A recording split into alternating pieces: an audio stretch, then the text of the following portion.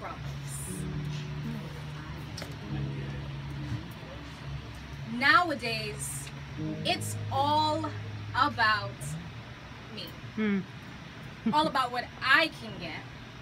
All about what I can achieve. And I am the only one who can reach my dreams. Therefore, it only matters what I think or feel. I mean, you aren't going to check for my needs. You told me to work as the team and then turn around and told me to strive for what's important to me. And since that is to be on top, I will spend my time making sure I never drop. There may be no I in team, but I am right at the center of win. And seeing as you are nowhere in there, don't even think I'll let you in. Sound familiar to you? Because it sure does to me. So many of us subconsciously make the same speech daily. We've become so obsessed with ourselves that we've taken the liberty of putting Christ on a shelf. And by straining to see in darkness without the light of life, we have developed eye problems and are all walking blind. We can't see the sun, so we feel our way around, and it seems to be working till we end up on the ground. Then, in an attempt to replace the optic nerve, we put on special glasses, which ultimately only serve to transport us to the world we think we deserve. So spread your wings and fly, they tell you in virtual reality. No wonder you're on the ground thinking you're defying gravity. Because this humanism has become as common as the common cold, infecting people everywhere, young and old, with the ideology that the ending of all being is the happiness of man, when our goal should be to bring glory to the great I am. It's teaching that man is the center of all things existing, and the problems man face can be solved by man's fixing. Well, you want to be happy? Here's something for you. Happiness is the byproduct of living in truth. But you live in a lie, lying around all day, lying to yourself to miss that your lie is the truth and that it's all about you and about nobody else. Because this humanistic thinking has clouded our vision to the point where we believe that we are at the center of the universe.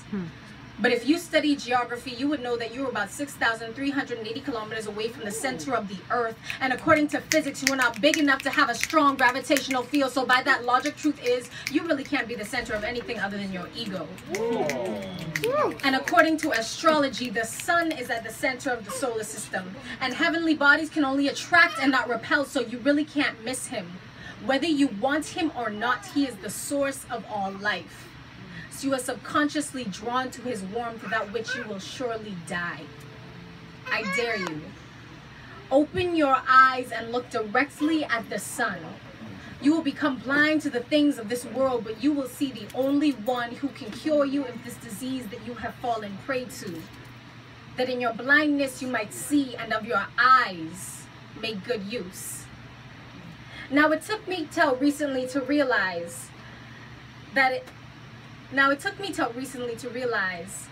what I need to have real eyes, so I made my way down to the doctor, who's better than any expert at provision. He executed the needed procedures with a flawless precision. He unclouded my vision by removing the cataracts and patched up my cornea, giving me the protection I so lacked. He added cones to my rods so I could see in full color, read that it's not about me but about the blood that was shed. And even though the image refracted through my lens is inverted, he restored my optic nerve so the image of the cross is not perverted.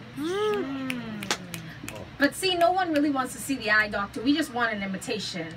So we spend our time trying on reading glasses when we need a new prescription, because no one wants to see clearly. They just want to see clear enough. So we avoid laser eye surgery and merely get by on the fake stuff. I'm begging. Don't let your eyes keep bothering you. Go see the master surgeon instead.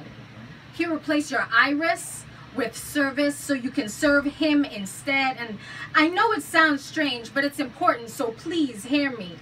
If you just remove your eyes, you'll see him a lot more clearly. And some of you might not get it, so let me show you what I mean. If you just remove your eyes, you will see Christ a lot more clearly. Thanks.